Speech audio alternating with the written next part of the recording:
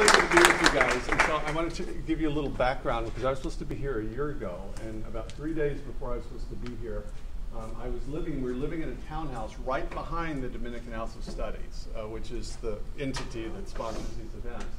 And I lived in a 4-story townhouse, and I stepped off the top stair on the 4th floor, and I ruptured my quad tendon, which is the thing that connects your quadricep to your knee on this leg. Completely detached it, had to be carried 4 flights down.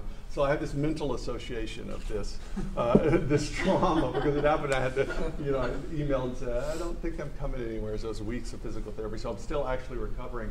And I almost didn't get here tonight because I got on a plane in Chicago. I was coming from Missouri at another talk, and the plane broke that I was on, which is always a bad sign. I had to file off, So I actually changed clothes in the Catholic Center.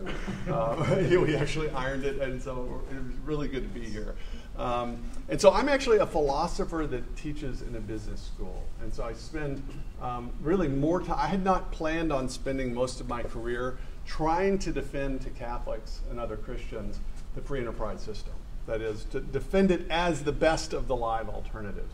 And so I wrote this book called Money, Greed, and God in 2009, and we redid it again this summer. And when I first wrote it, my editor was sort of mad at me because I have a whole chapter about communism and socialism in the beginning. And it's because when I went to college in the 1980s, I was actually transfixed by socialism. I read the Communist Manifesto my freshman year. I knew absolutely nothing about economics. I wasn't even studying economics or business. And it sort of got me thinking like a socialist. And I spent years sort of struggling with this. I eventually worked my way out of it, realized the mistakes of that. But then Soviet Union collapsed. I thought, okay, this argument is over. Nobody's going to talk about capitalism versus socialism anymore. And so I did other things.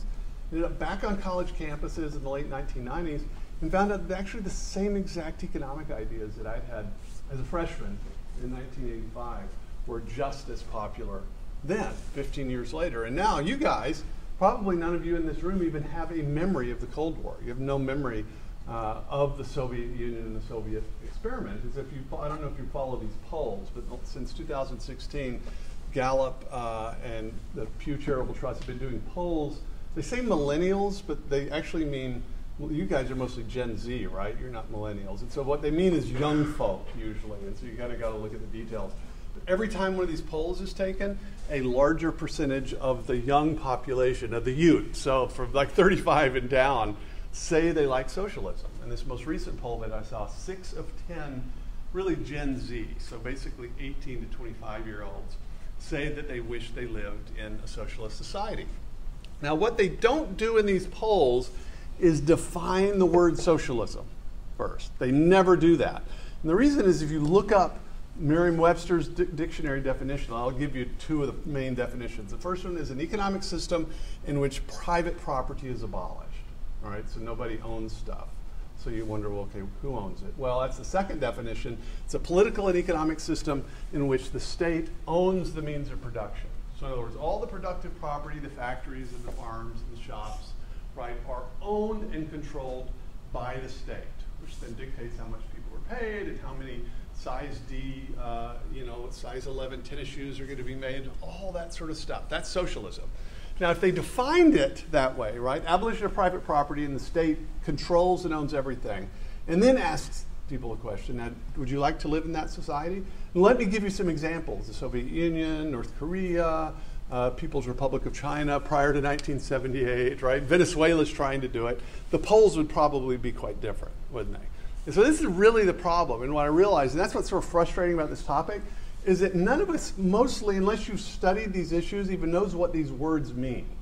What we have is mental pictures of the word capitalism and the word socialism, and we invest meaning and a kind of an emotional interest in these words, but we don't actually know what they mean, so we never actually even think clearly about it. So if I don't do anything else tonight but help you think more clearly about these issues, I feel like it was worth maybe not worth falling down the stairs, but it was definitely worth coming down here, all right?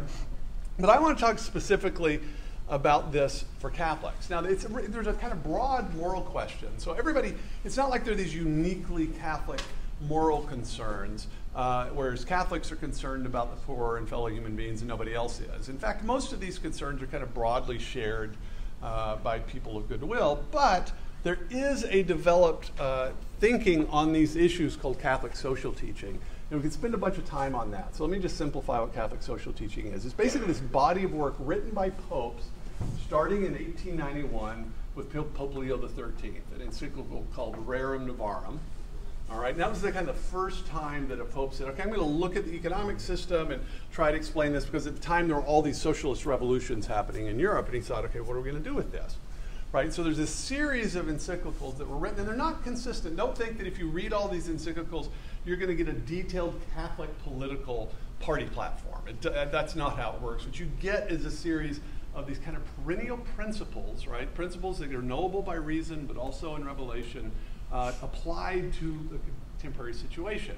So that starts in 1891 with Leo XIII. And then in 1991, right at the time that the Soviet Union was collapsing, literally right when it was happening, Pope John Paul II wrote an encyclical called Centesimus Annus, which means in the 100th year. And so that's literally the first sentence is in the 100th year since Leo XIII wrote Rerum Novarum. And so it's a reflection over the last 100 years.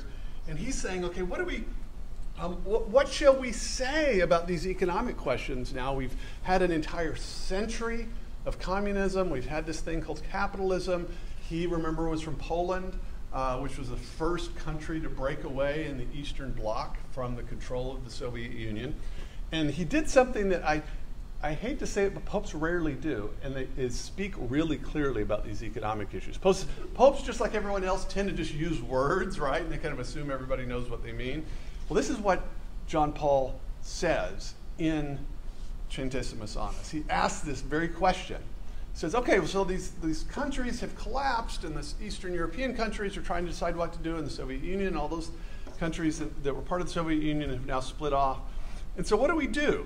He says, is this the model? He's talking about the model of Western Europe and the United States. He says, is this the model which we ought to be proposed to the countries of the third world which are searching for the path to true economic and civil progress?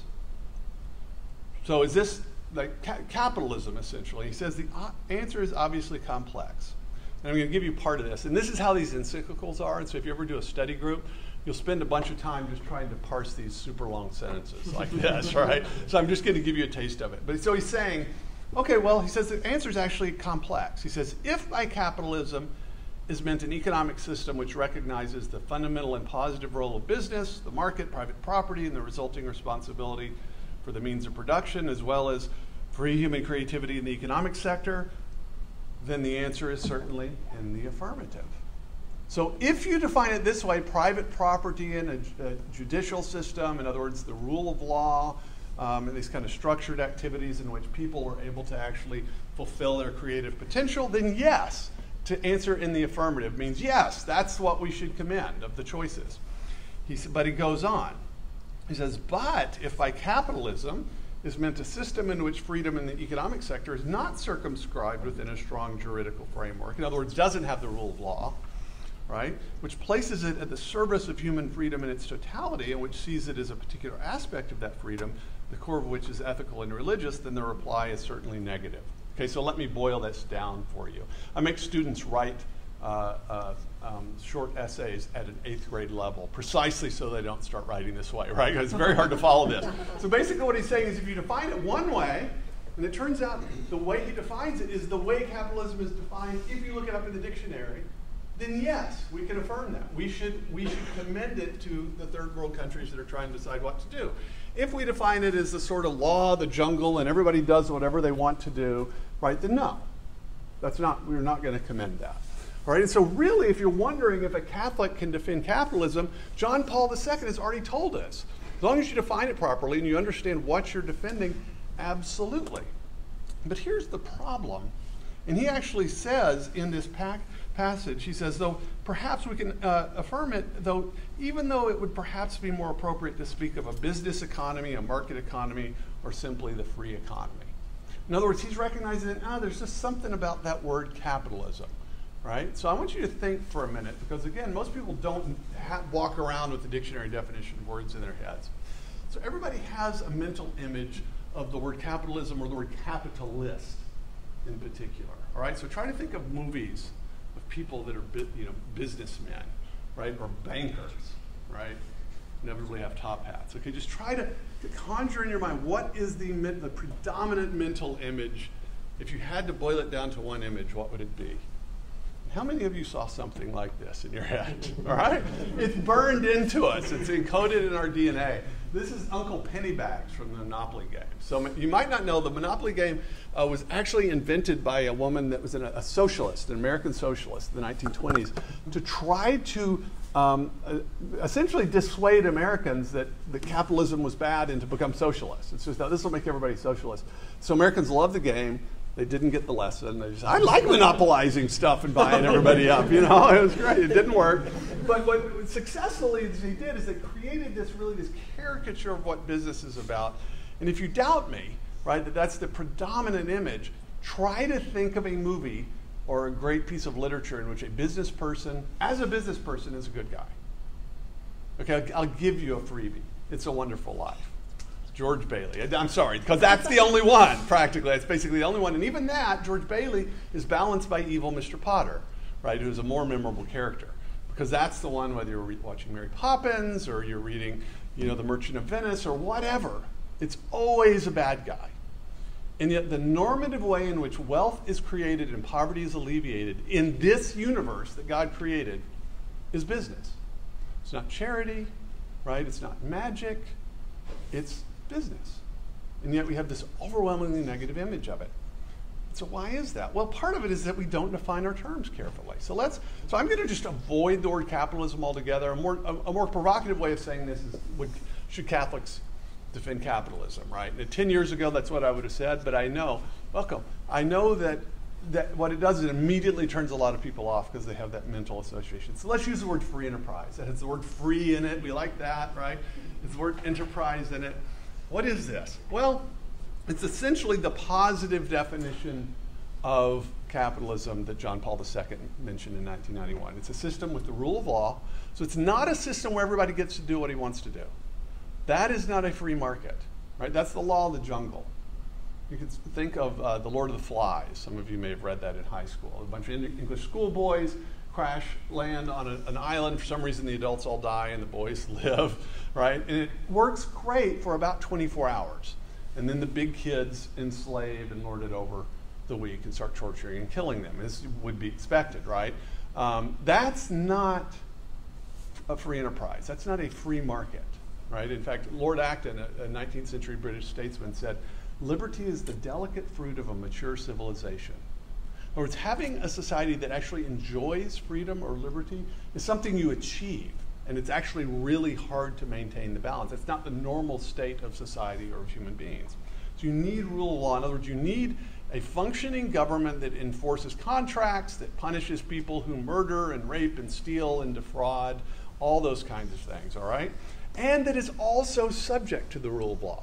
So it can't be an all-powerful state that is always in your business. It's a state itself has to be subject to the rule of law and to be limited by other things, limited by the rights of individuals, limited by families, limited by churches and voluntary organizations. Get the idea? That's hard to do.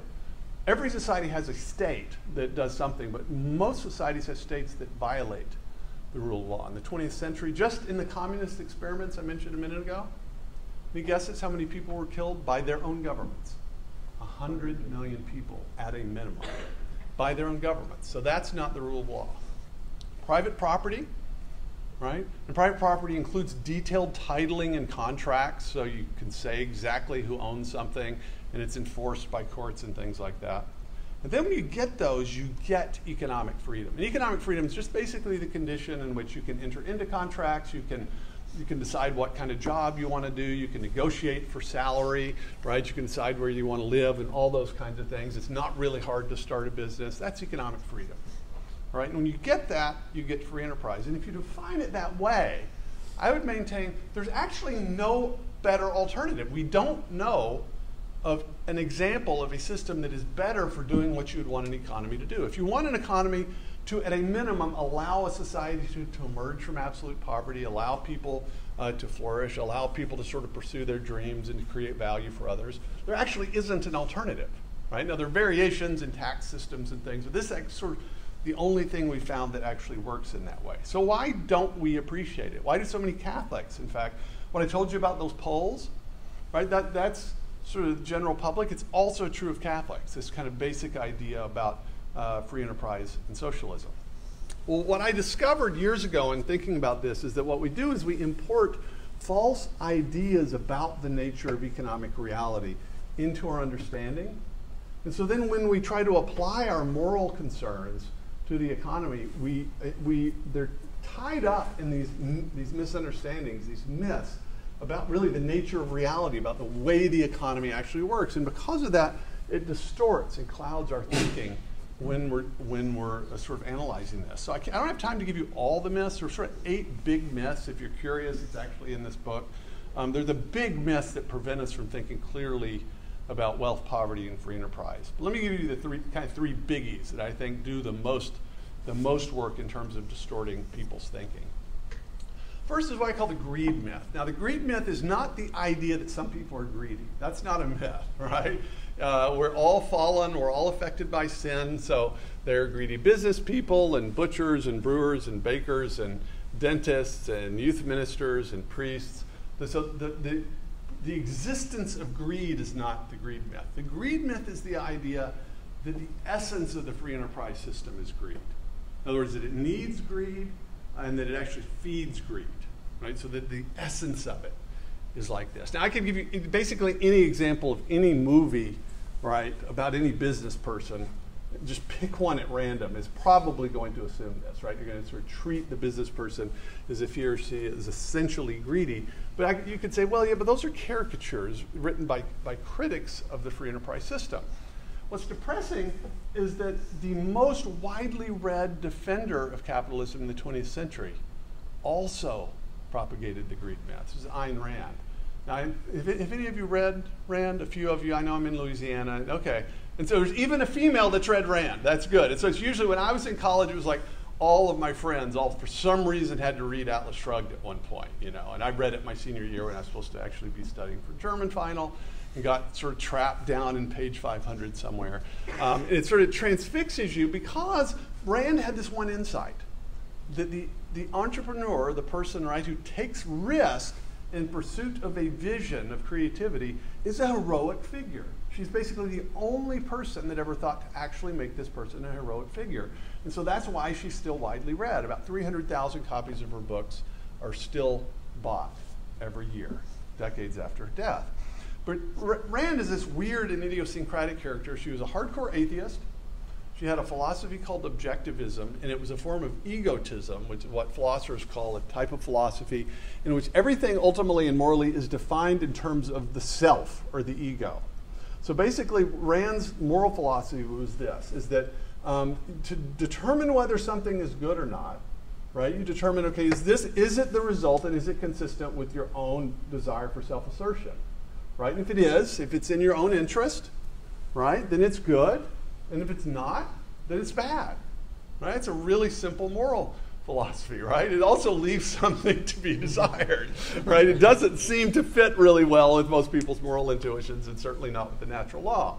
Now, she got it in her head at some point, and I can't prove this, but I think she met a priest in the 1920s in New York. She came from the Soviet Union as an exile. Was in New York, and I think she was with a priest who was a socialist and told her that Christianity required socialism. She had just come from the Soviet Union, so she hates socialism, so that's terrible. She moves to California to be a playwright. And so she writes a book called The Fountainhead. It kind of made her a minor celebrity. Then she wrote Atlas Shrugged in 1957, which made her a sensation. And basically all of her novels are about man against the machine, basically. It's some entrepreneur, some men, some women, that have a desire to create something and to assert themselves, and they have some kind of oppressive system that prevents them from doing it.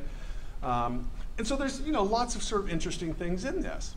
What's weird about her moral philosophy is she ends up elevating greed and selfishness to the level of a virtue. In fact, she has a book called The Virtue of Selfishness. And this is what she says in the book. She says, capitalism and altruism are incompatible. They're philosophical opposites. They cannot coexist in the same man or in the same society. Now, what's altruism? What comes to mind when you hear that word? Kindness? Yeah, who do you think of when you think of an altruistic person? Mother Teresa. Again, just like the Uncle Pennybags, Mother Teresa, right? Okay, now this is there's a subtlety here because altruism comes from the Latin word alter, which means other. And so altruism, strictly speaking, just means acting for the benefit of the other. Okay, but Rand defined it idiosyncratically. She defined it as acting for the benefit of the other at your own expense. So if you do something for someone else, but it causes you harm, that's altruism. Now notice if it's defined that way, remember she has this egoist philosophy in which you determine the morality of something by whether or not it benefits you. Right? And so if something causes you harm, and altruism, she said, did, that's got to be a bad thing. All right? Now, there is a type of altruism that we'll call self-sacrifice. That's Mother Teresa, in which someone gives of themselves even to the point, by the even of death, as John says. He's, of course, talking about Christ, that no greater love has any man than this, that a man laid down his life for his friends. That's a type of altruism, but think of it as a subset. It's a type of altruism that we'll call self-sacrifice. All right? Now, this is something Rand didn't consider. Is there another kind of altruism in which you can act for the benefit of another person, but it also benefit you? That's not something she ever considered or ever entertained. And we'll talk, that's a fatal error that she made, and we'll talk about that in a minute, because this is the kind of key to getting what happens in free enterprise, and she completely misunderstood it. So if you read Rand and then you compare her to actual famous great business people, they're always kind of unreal. They're not actually real. They're sort of caricatures. And to get really what I think is the genius of the free enterprise system, we have to turn back a couple of centuries to a Scottish moral philosopher named Adam Smith, who wrote a book called The Wealth of Nations. He wrote two books, actually. One called The Theory of Moral Sentiments. We won't talk about that tonight. And he wrote this book, The Wealth of Nations.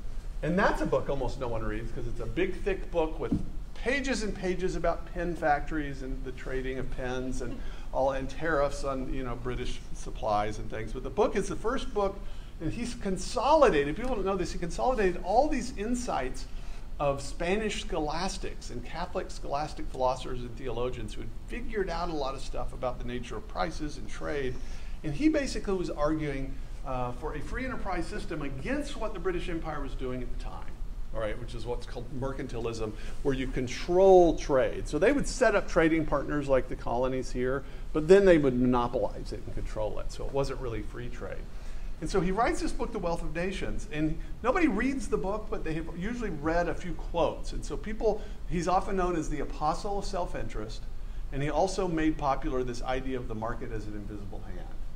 And that's what most people know. And so I'll just stick with that, but I want to show you just from two quotes from Smith that he has this really, really important and interesting argument. So here's the first one. Now he says stuff like this all over the place, so I'm not just cherry picking a quote.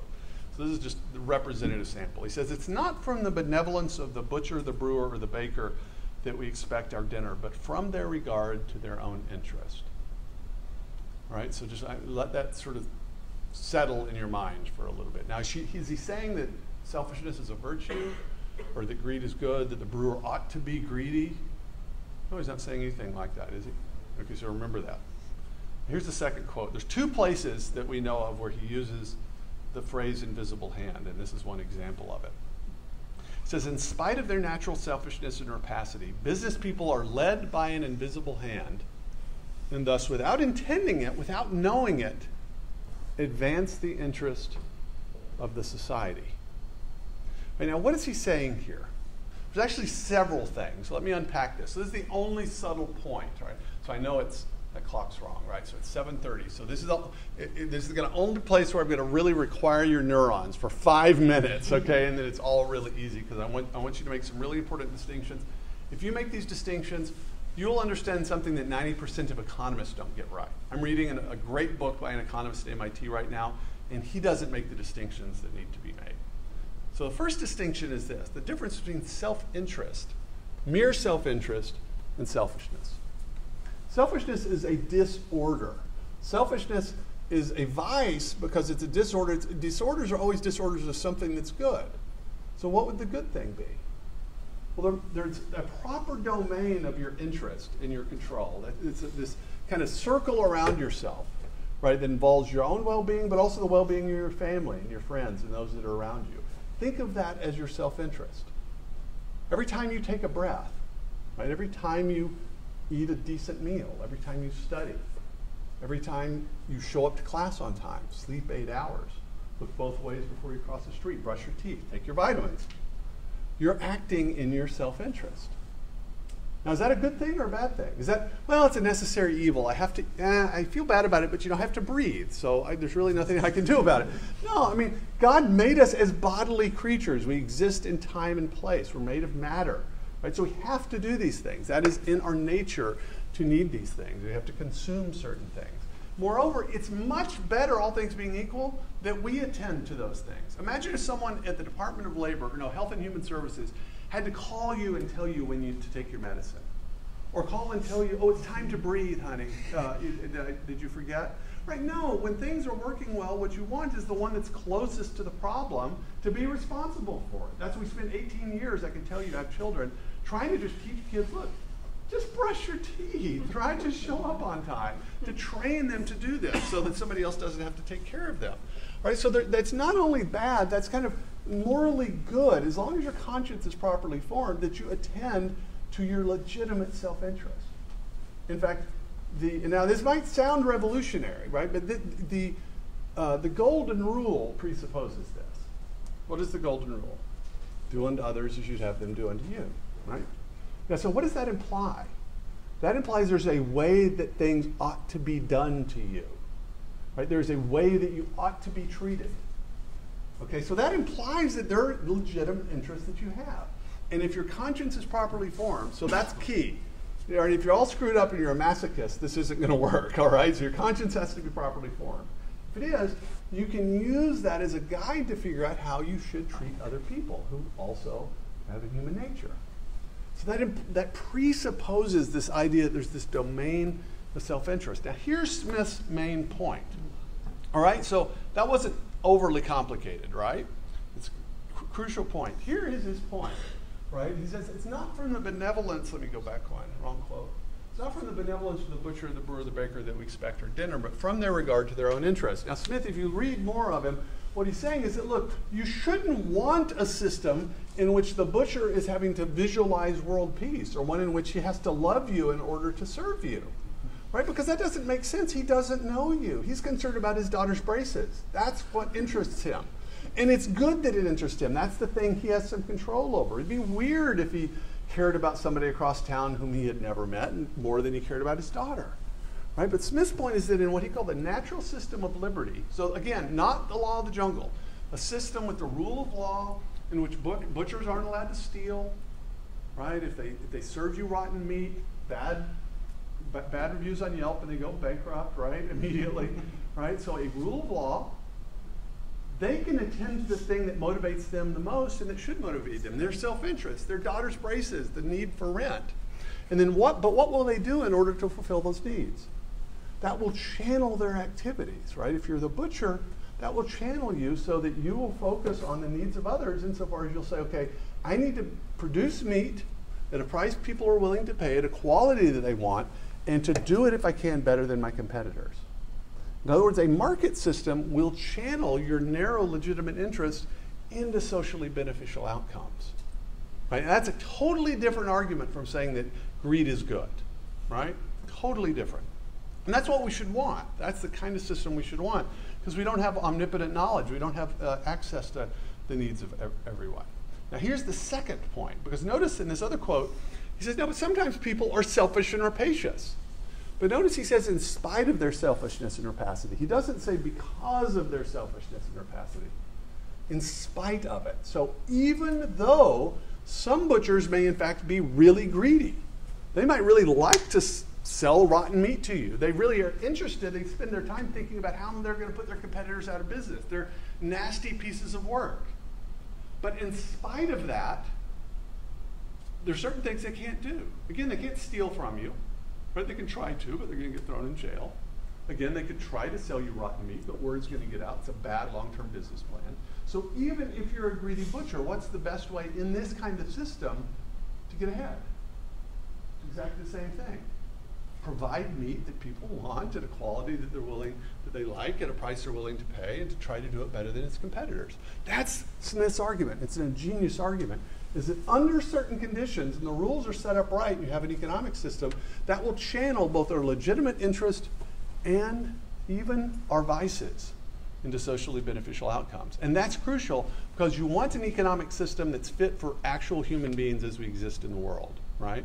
It doesn't do you any good to have a nice picture of a perfect nirvana, right, or kingdom of God in your head, where everyone has got a Volvo in the garage and we're singing songs, and you're in this little Scandinavian village, and it all sounds nice, but there's actually no way to actualize it because people are sinful. So what are you going to do? That's Smith's point. This is the kind of system that's fit for that. That is a genius, and it's entirely different from saying the system's based on greed. Saying no, it can channel and actualize our legitimate self-interest in a way that helps others, and it can channel even our fallenness. But our fallenness is still that. It's still sin. It's still vice. Right, so you see that? Okay, I promise you that's the only subtle point I'm going to make. All right? There's nothing else subtle. Everything else is simple. So that's the greed myth. So I hope I've dispatched that, and I hope you will think of that the next time you have that little picture in your mind of Uncle Pennybags, all right? The second myth is the zero-sum game myth. Now, a zero-sum game is a game in which it's just a game. This comes from the field of game theory. A game is just a system of rules that's set up for human interactions. And so a zero-sum game is a win-lose game. It's a game in which the rules are set up so that if there's a winner, there has to be a loser. Just how the rules are. So baseball, soccer, football, chess, checkers, any games that we play, if somebody wins, somebody else has to lose. That's just how it's set up. Now, in some of these you can draw, but if there's a draw, as in chess, nobody wins. Right? So that's a zero-sum or win-lose game. Right? So there are two other kinds of games. The zero-sum or win-lose game. Second kind of game is a lose-lose game. A lose-lose game is a game in which everyone who plays ends up worse off than they were when they started. Now, this isn't a game, and we don't do this a lot, right? So it's very hard to come up with examples of this. Parker Brothers doesn't have any lose-lose games. Let's play that fun game where we all get hurt, right? You don't do it. And so, but it's a logical possibility. Nuclear war in a confined space would be like this, obviously. Right? You want to be really spread out if you're going to nuke somebody, I guess. Okay, so there's win-lose or zero-sum. Following me? There's lose-lose games. And what's the third possibility? Win-win game. Now, a win-win game doesn't have to be a game where everybody ends up equally well off. It just needs to be a game in which everyone who plays ends up better off than they would have been if they hadn't played the game. So to figure out if you're in a game that's win-win, you don't say, well, now that guy's better off than I am. The question is are you better off than you would have been if you hadn't played the game? So you see what you're doing? You're comparing yourself in the actual situation with you if you hadn't been in that situation. And if you're better off, that's a win-win game. Now, the zero-sum game myth, in this case, applies to trade, and it's the assumption that in trade there's always has to be a winner and there has to be a loser. So if somebody benefits from a trade, somebody else had to lose from the trade. And there's lots of zero-sum games. They're just applying it to trade. Now, this is a picture from the Occupy Wall Street incident after the financial crisis in 2008 and 2009. And it didn't actually have any lasting effect except to introduce this idea of the 1% and the 99%. And the idea is that the rich 1% got off with all the money and they left the rest of us 99%ers, impoverished and destitute. And I'll never forget, because there was one of the guys that led the Occupy Wall Street protests in Zuccotti Park in New York was mad because he had run up $60,000 in debt getting a master's in puppetry and had a hard time paying off that debt for some reason, and assumed it was some greedy guy on Wall Street that had caused the problem. I don't think it's him. I don't have the picture of the guy, but I'd like to imagine that's the puppetry guy, all right? Okay, so the question is this right? Well, there's actually, at least, that's certainly true under some arrangements. If I steal from you, that's zero sum, right? And if I don't get arrested, in a sense, then I'm winning and you're losing. But that's not how all economic arrangements are. In fact, I learned this when I was in kindergarten. Not in kindergarten, in 6th grade. I grew up in the panhandle of Texas, and it's a place where it's mostly hot, but there are ice storms that come, and we never had snow days. And so we just get trapped inside during ice storms. So the teacher apparently had seen the news, and so she came to class with a bunch of toys. And she passed them out. It was a class like this, but we were in rows and individual desks. It was, assume it's 5 rows of 5. It's approximately what it was. And she passed out all these little toys she'd gotten in the dollar section. Barbie trading cards and silly putty eggs and paddle balls, stuff like that. All different toys. They said, now I want you to look at your toy and look at everybody else's toy, and then write down on a piece of paper between 1 and 10 how much you like your toy. So it's 1 if you don't like it at all, and it's 10 if you really like it. It's totally up to you. All right, does this make sense? And so we did that. She said, okay, now call out your number that you have. And so we called out our number, and she added up the total, and then she wrote it on the board. All right, and I don't remember what the number is, but let's say it was 212 or something, okay? She said, all right, now in the first round of this game, it's called the trading game. You can freely trade with anyone else in your row. So that meant there were 4 potential trading partners for everyone, right? And you could trade more than once. And so the trading took place, not all that active, but a good number of the toys traded places. And then after it settled down, she said, okay, now write down on a piece of paper how much you like the toy you have. Again, between 1 and 10. And she had us call out the total. She added it up, wrote it on the board. And guess what happened? Number went up, right? Same toy, same people, same place, right? 2 minutes later, the number goes up. So something weird's happening. I only remember this because of the second round in which she said, now you can freely trade with everyone, anyone else in the classroom. So 24 potential trading partners. And if you kind of run the combinatorial possibilities, there's lots and lots of trades that are possible at this point. So almost everything ends up getting traded when this happens, right? So there's a lot of activity, and it finally settles down. She says, okay, last time, write down how much you like the toy you have now between 1 and 10. Again, we wrote down the number, called it out, she added up the totals, she wrote it on the board. And you know what happened? The number went way up. Now, what is happening? I play this game, by the way, with 100 high school students every summer at the Summer Business Institute Catholic University. And I actually have a really sophisticated Google sheet so I can track every player, right, to see exactly what's happening. And it always ends up the same way unless somebody doesn't add properly, which does happen, all right, with dumb TAs. All right, so what's happening here? Now, what is happening? It's crucial that you realize there are implicit rules in place that you're not paying attention to. So there's a teacher. By the way, when I was in the 6th grade, I went to elementary school where you could still get SWATs, right? So there's a serious rule of law. There was a partially inscribed rule of law on our hearts. So I knew I couldn't threaten the little girl behind me, right? I mean, you know, plus if I tried to do it, I'd get in trouble. So there was a rule of law. And so that meant there are only certain ways that we could interact, right? So if a toy was ever going to trade hands, to freely trade meant that it had to be free on both sides, right? So a free trade in this case only happens if I have something and you have something, and I want what you have more than what I want, what I have, and you want what I have more than what you have, right? So it's not an equal trade. Now, this is something that for 1,500 years of Western reflection, it was said that, oh, a just trade has to be a trade that's exactly equal on both sides. But if both of you valued the thing equally, you'd never trade.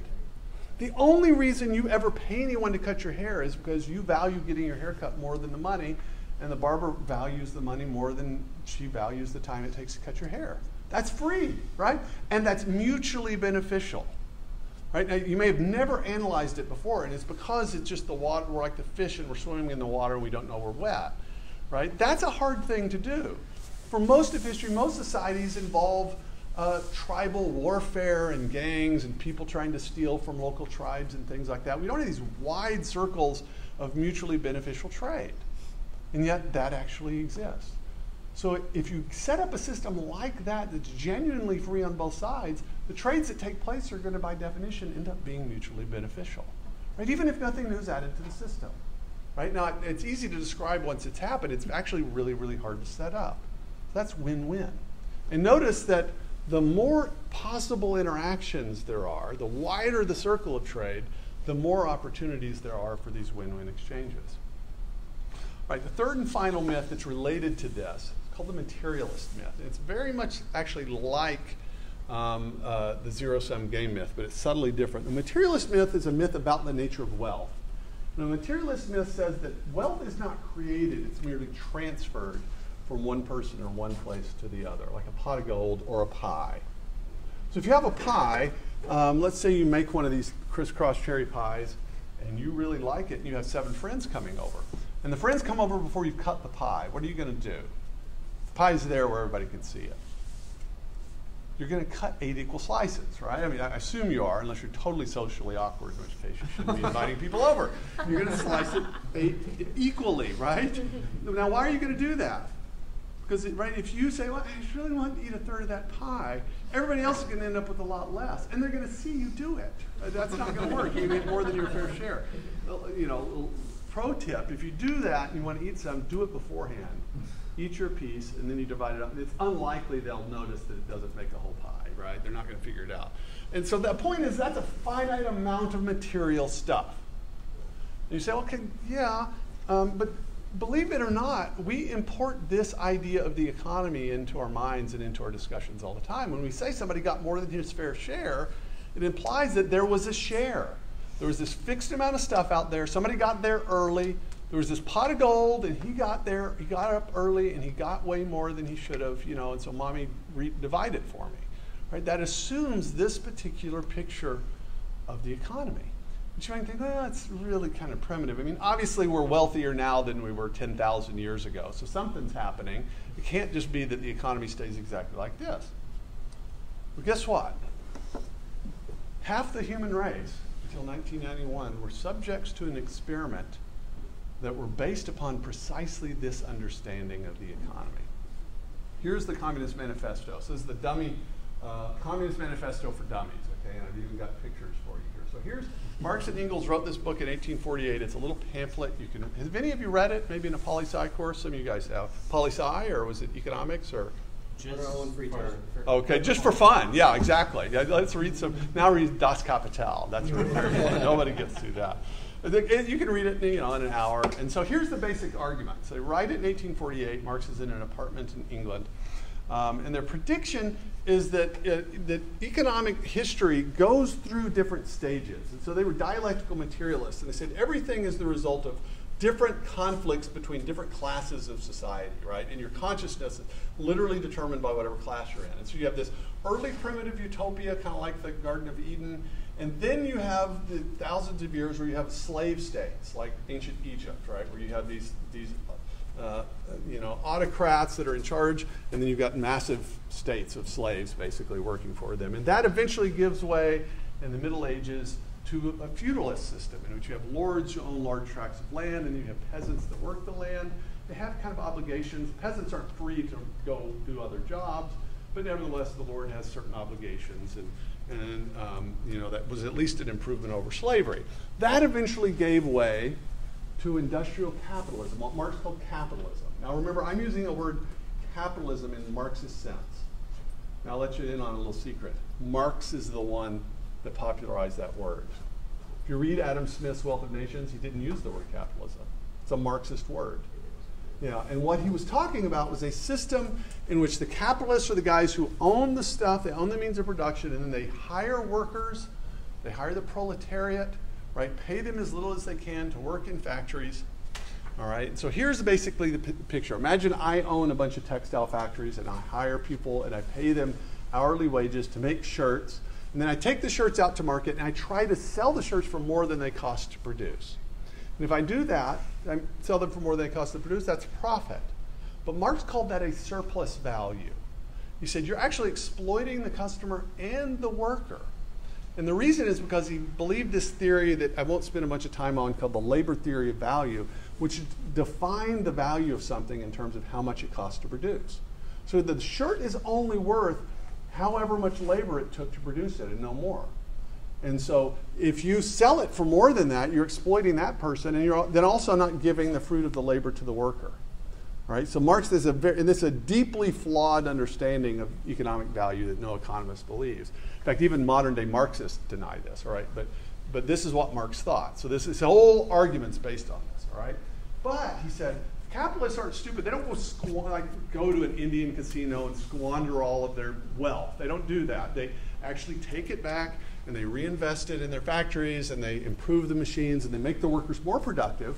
So now they can actually fire some of the workers. They can pay the ones that they have a little bit less, and then they take the shirts and they sell it for even more, and they make more profit, and they bring it back, and they continue this process, right? And over time, all the wealth ends up in the hands of a few capitalists or monopolists.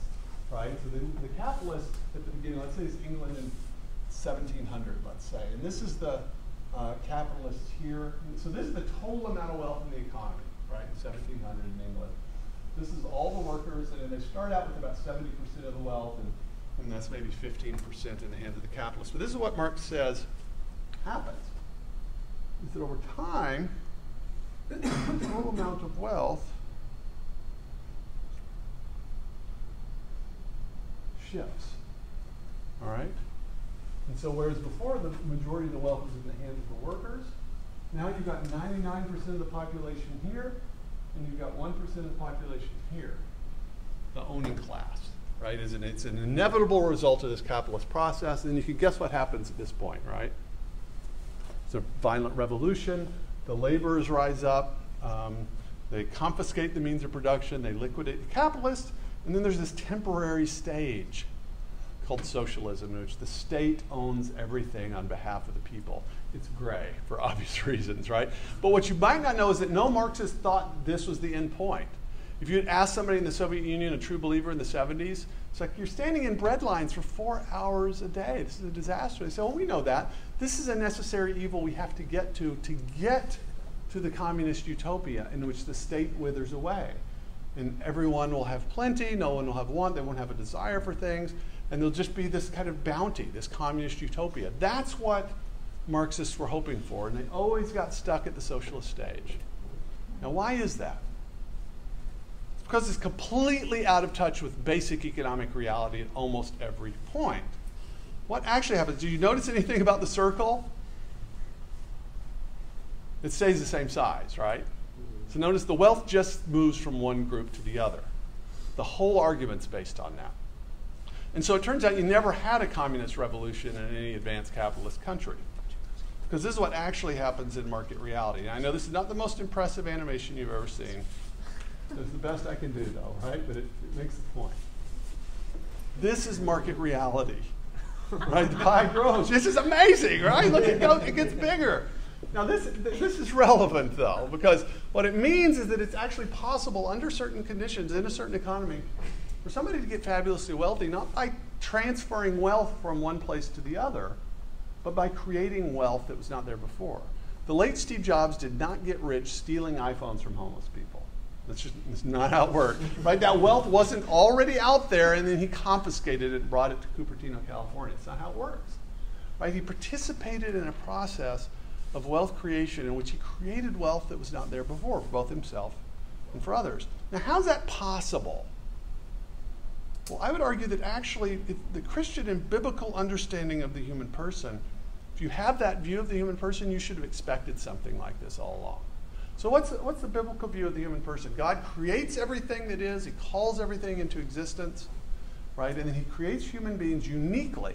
The only things in all of creation that are created in God's image and likeness. And remember, he creates man and woman in his image, and then he commands them to be fruitful and multiply. Now, what does it mean to be made in the image of God?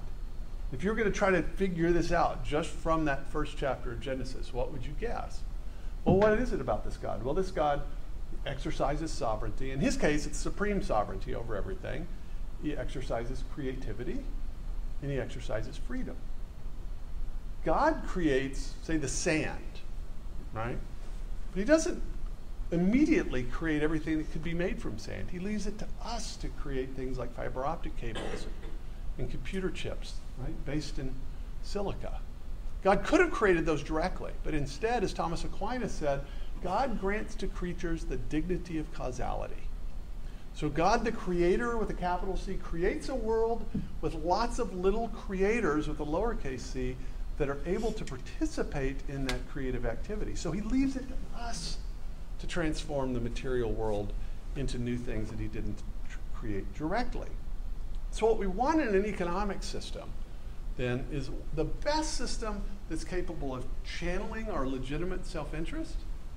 It's capable of channeling, insofar as it's possible, even our vices into socially beneficial outcomes, and that is best able to channel our capacity as value creators created the image of God so that we can create wealth that was not there before. And if you ask the question that way, and then you say, okay, so what's the system that uniquely is able to do that, there's actually only one answer. It's free enterprise. Thanks very much.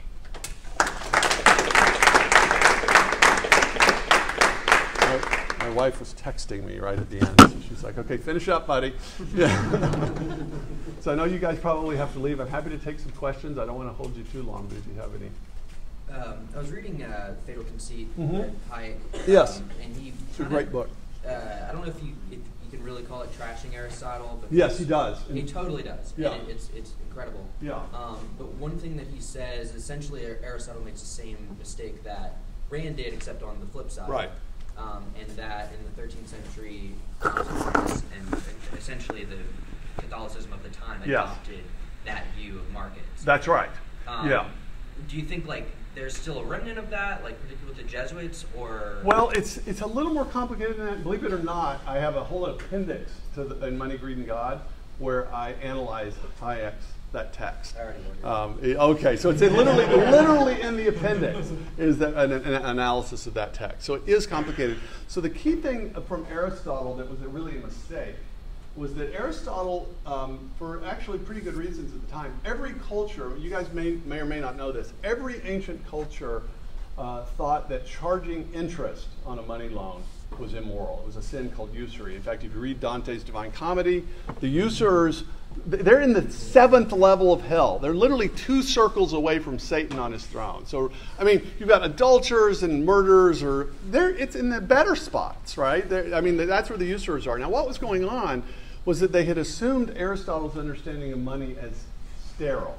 So money is just a unit of exchange, but doesn't actually have any value in itself. It just makes exchange easier. But the things that have value are the cows that you raise or the houses that you build or things like that. But if you lend somebody money, you have the right to have it given back to you, but you don't have the right to charge for it because it doesn't have any value in itself. It'd be like charging, it's one thing to charge somebody for 5 yards of wool fabric, but you couldn't charge somebody for 5 yards abstractly. Okay, this sounds very strange, but that's how Aristotle was thinking of money, right? And that's how every ancient culture was thinking of money. But very, very slowly, it started to dawn on people. Once there was a banking system developed and people actually had a surplus of money, then extra money wasn't just something that got stored in a mattress or a hole in the ground. They put it in banks, initially just to keep it from safekeeping, but then banks realized we don't need to keep all these deposits. We can pay the depositors a little money for letting us keep it, and then we can lend some of that out again. Right? And so now the money is actually being put to work. So it's not sterile, it's fertile. And so if the bank is charging interest, they're actually charging for something. They're charging for the opportunity cost that they forego because they don't have the money to use for something else. And then they're charging for the risk that the money might not get paid back. And so this is why now the Vatican participates in banking, right? So the usury, they don't accept this particular argument of Aristotle. So Aristotle's chock full of great insights. This is one place where he led a lot of people astray. And like the Muslim world is still, Muslim banking doesn't charge interest. And they get around it by charging fees and stuff like that. But this is all based upon this particular assumption, not just of Aristotle, but the entire ancient world, that money was sterile. Whereas in fact, under certain conditions, money's fertile. It can be, and that's what an entrepreneur does. He or she uses money to create more wealth. It's like a tool. Yeah, so it's a great question. All right, one more question. Any yes, no questions? Those are always my favorite. I can answer a lot of those.